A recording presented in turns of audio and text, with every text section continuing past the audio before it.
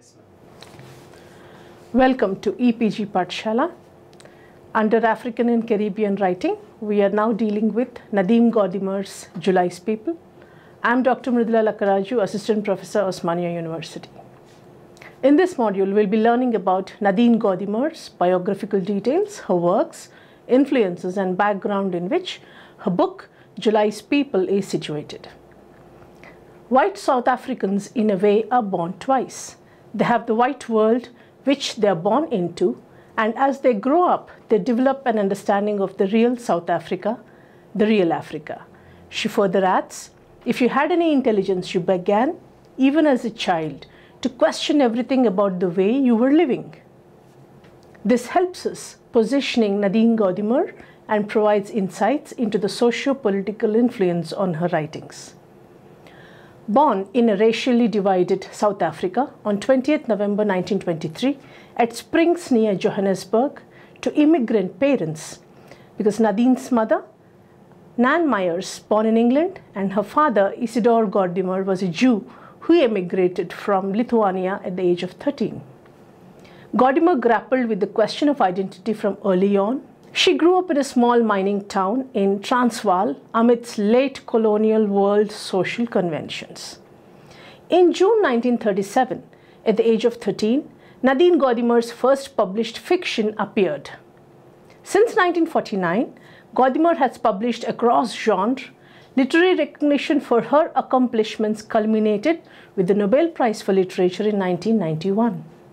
Through her fiction, she has become the interpreter of South Africa, as over the years, her country has marched down its doom-ridden slope of apartheid. She traveled widely, especially in Africa, but Johannesburg remained her home. She was a visiting lecturer at many universities, including Harvard and Princeton.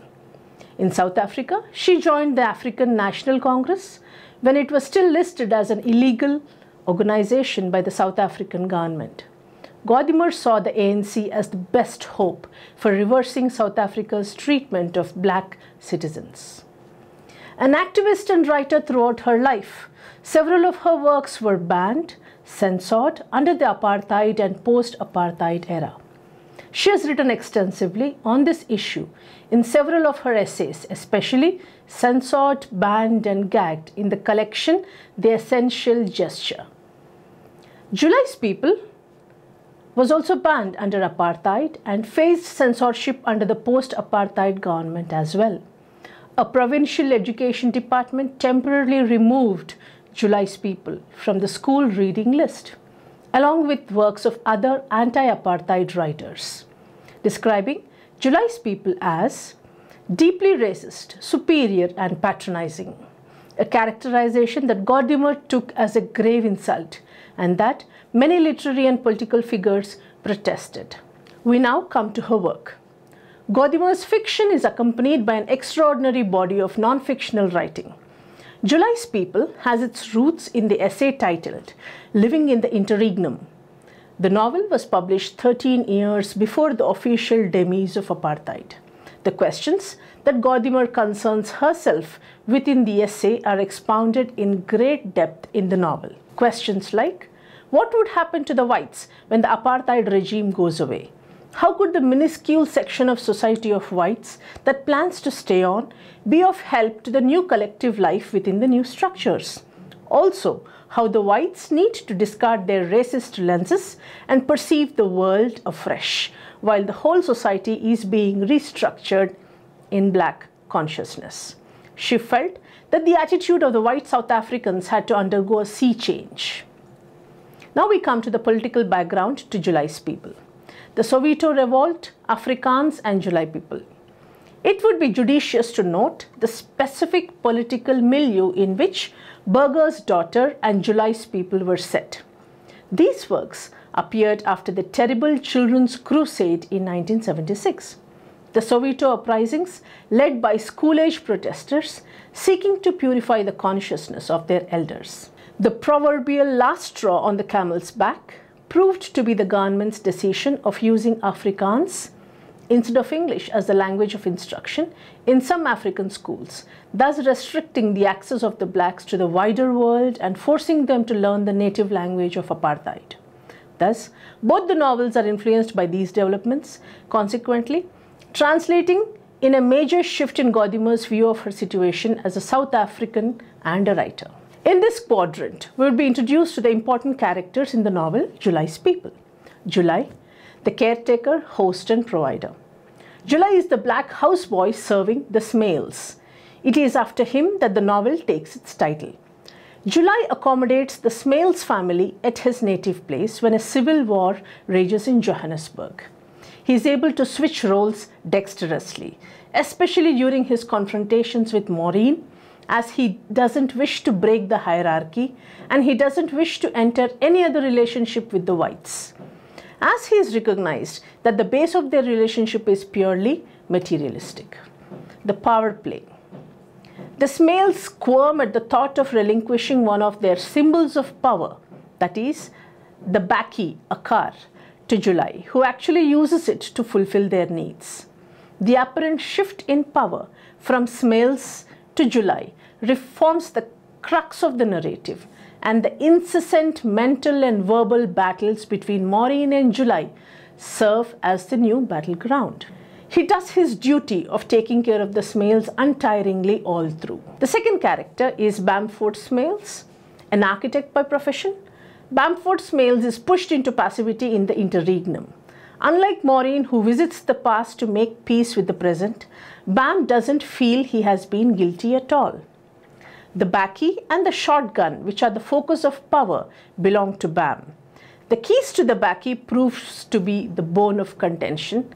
The dissonance and the complete breakdown in the Smails' relationship, especially during the testing time, bears the moral and spiritual vacuity in their lives. Bam's shivering hands at the loss of his gun capture his helplessness and resigned acceptance of the situation, which further lower him in the eyes of his wife and children. Maureen Smails, Bam's wife. Maureen Smails is the major consciousness of the narrative and the most interesting character. In the interregnum, there is an explosion of roles.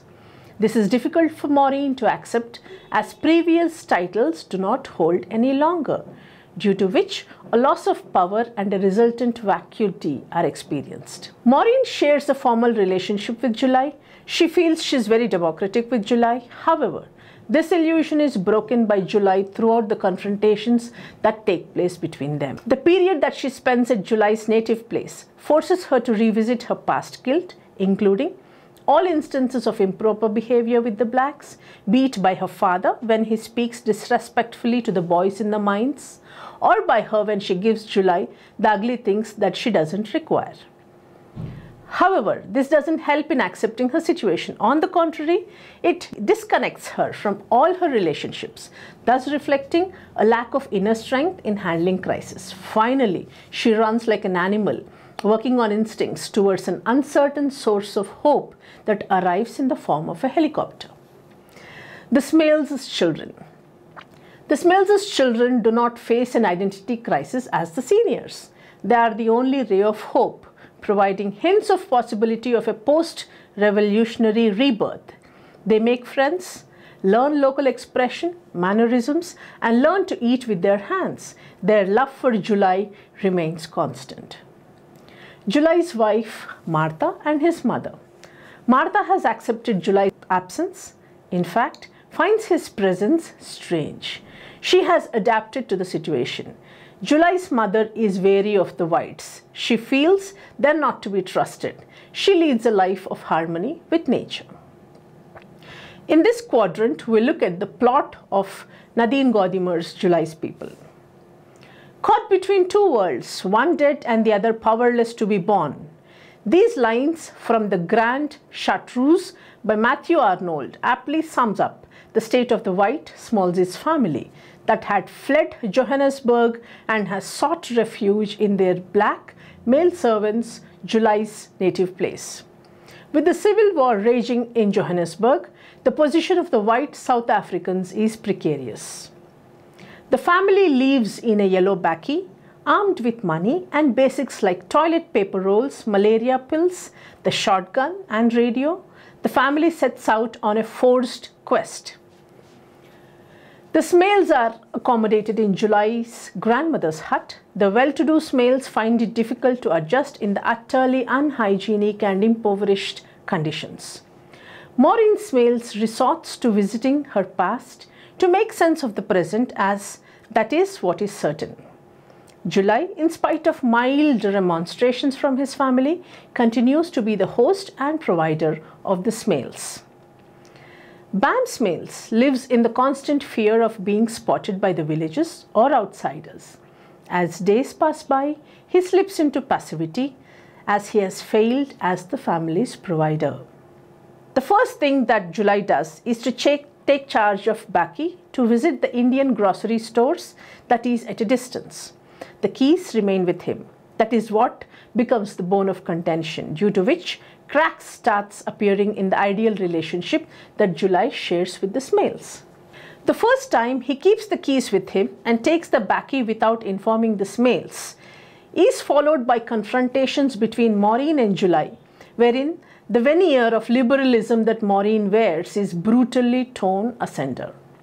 The first confrontation between July and Maureen takes place. She experiences sadistic triumph when she asks one of her children to ask July to see her. Go and say, I want to see him. Maureen accuses July of having deserted Ellen, July's town woman. July in turn accuses Maureen of not understanding and trusting him. Maureen uses simple and concrete language while communicating with July. July gives a fitting reply about Ellen to Maureen and walks away with the key. From here on, small cracks turn into big fissures. The next confrontation takes place when Maureen wanders towards the vehicle that July is working on. Maureen questions July whether he is scared that she should reveal his wife about his town woman, Ellen. July is infuriated and says there's nothing to tell, as he was her houseboy for 15 years and she was satisfied with him. The final confrontation is when the gun along with the cartridges get dropped from the thatched roof of the house. Bam's hand starts shivering at the loss of the last symbol of authority, about which Maureen feigns in ignorance, and she sets out to question July. Their last confrontation takes place when she accuses him of having designs on the Baki. She gets hysterical and there is high drama. July, for the first time, speaks in his own language, which, although she doesn't understand, she follows what he means. He speaks from where he is seated, from his own place. He accuses her of not understanding him or recognizing him. She couldn't, as she was not his people. Also that his measure as a man was taken elsewhere, and that she has no grasp of his real identity about who he as a person is. The novel witnesses breakdown of several relationships. Maureen and Bam, they completely stop communicating. The intimacy shared at Johannesburg is lost. In fact, at a point in the novel, they're described as divorced people, meeting on a regular basis to keep up a semblance of family life. Physical ugliness perhaps is a reflection of the mind. We witness Maureen in the rawest forms, unhappy with her physical looks. Similarly, the coarse and unpleasant sign of life is revealed, the test, which Maureen is unable to pass. She finally buckles under pressure and is ready to give herself up to unknown forces present in the helicopter that appear at the end of the novel. The children are the only ray of hope. They make friends, they learn local expression and language, and their love for July is undeterred, since their love is of the purest form. All through the novel, Gordimer doesn't refer to the actual violence that takes place at Johannesburg. It is only through bit and pieces of radio coverage that we come to know about the unstable political condition. Gordimer's book, July's People, is a complex, a scathing commentary on the white liberals, indeed powerful. In this quadrant, we will be evaluating themes that are central to the discussion of the novel. Communication as a theme. Several critics of the novel have remarked on the centrality of the theme of communication and language in July's People. Language occupies a major role in any revolutionary change. The inadequacy of language is revealed when Maureen realizes how baseless her belief in having understood July in the past is, as when she finally seems to have understood him. It is in a language that is completely unknown to her. The final confrontation reveals the absolute need for communication, where Mawate lashes out at Maureen in her own mother tongue, which she, although doesn't follow, she understands. Maureen realizes that it would have been more pragmatic to have learned Fanaglo, the black lingua franca of the mines, than having learnt ballet. That could have helped her assimilate well with July's People. The breakdown in communication between the Smails is also one of the main concerns of the novel, that is the ultimate signifier of the death of their relationship. Martha and July don't really share anything in common. They lead disconnected lives. Both are used to each other's absences. In the midst of the conversation with July, she finds that he has trailed off. However, she doesn't know where to find him. His other life is known to her only through pictures, the context to which remains unknown. Gender roles in July's People. Andre Brink has carried out a perceptive study on the gender roles in the novel. According to him, the roles assigned to the white and black, male and female, have been predefined by patriarchy. In the South African context present in July's People, patriarchy coincides and goes hand in hand with apartheid. At the very outset of the novel, there is not only a territorial displacement but also two gender displacements. Gender roles are blurred, wholly, and so are the boundaries between white-black, male-female. As the narrative unfolds and its space becomes more and more clearly defined by patriarchy, we witness an uneasy gendering. Absence filled by matriarchy. The subservient role played by black male characters as the madam's good boy, deprived the male of much authority, is explored well by Bailey. This role playing by the black man creates a vacuum of power which can be filled by matriarchal rather than the traditional patriarchal interventions. July's women carry out the roles assigned to them by patriarchy. At the same time, they establish a separate identity, challenging patriarchy in their own terms. The presence of male only in the form of money sent every month forces the women to fulfill their otherwise latent potential. July still wields power among his women, but his status is increasingly precarious. His wife, for instance, wants to know whose bidding he moved around, whose orders he followed at Johannesburg. Sheila Roberts has observed that the choice of black male servant is a purposeful choice on part of Gordimer, as it adds another dimension of race and gender to the already complex relation between blacks and whites. Situated in the interregnum, the novel undertakes a study of stripping of roles. Bam's story in the narrative comprises mainly a fall from masculine grace. Maureen recites in her attempts painfully to break out the female constraints patriarchy has assigned to her. The interregnum poses a new challenge for July's black women, as they have to get used to July's presence and have to redefine their roles accordingly.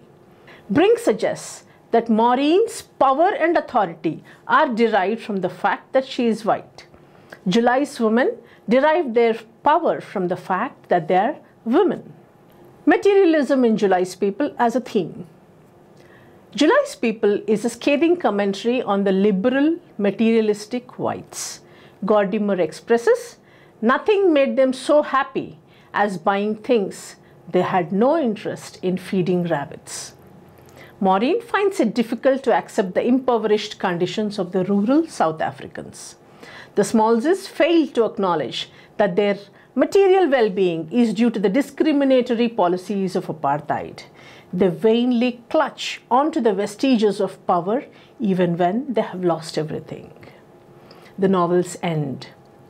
The novel's ambiguous end reflects the obscurity of the situation in which the characters lose their belonging and mooring as historical coordinates don't fit life any longer. In the absence of past structures, the characters display a range of morbid symptoms. Roland Smith suggests that flight from impasse is a common feature at the end of Nadine Gordimer's fiction. Confronted with denial of values assumed in the past to define herself and her marriage, Maureen Smales flees headlong, irrationally in the final pages of the novel towards the undefined and possibly illusionary escape of a lone, unidentified helicopter that lands near the village. She has lost everything. Maureen's flight from her family, her past, and July reveals an even more radical collapse of identity. Running is her ultimate affirmation of being. She runs away from the roles assigned to her by patriarchy. This is her choice, the choice offered by Nadine Gordimer. In this module, we have looked at Nadine Gordimer's details, the historical background in which the novel has been set, the characterization, the major themes from which the novel can be interpreted. For further information, the additional resources at the end of the e-text can be referred to. Thank you.